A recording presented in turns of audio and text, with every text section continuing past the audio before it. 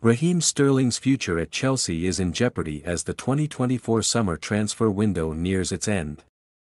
Under the leadership of new coach Enzo Maresca, Sterling has unexpectedly fallen out of favor, despite being a key player in the 2023-24 season.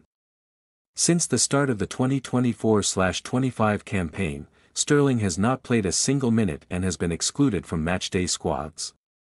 Alongside other players not in the club's plans, he has been forced to train separately and is barred from participating in first-team activities. Maresca has been candid in his approach, stating that players who are not part of the club's future plans will not receive any playing time if they remain at Chelsea beyond the transfer window. This stance serves as a clear warning to Sterling, who is now under pressure to secure a move away from the club. The situation has drawn significant attention, with former football stars and fans expressing shock at Chelsea's drastic measures. Reports suggest that Manchester United has shown interest in Sterling, but his options remain limited.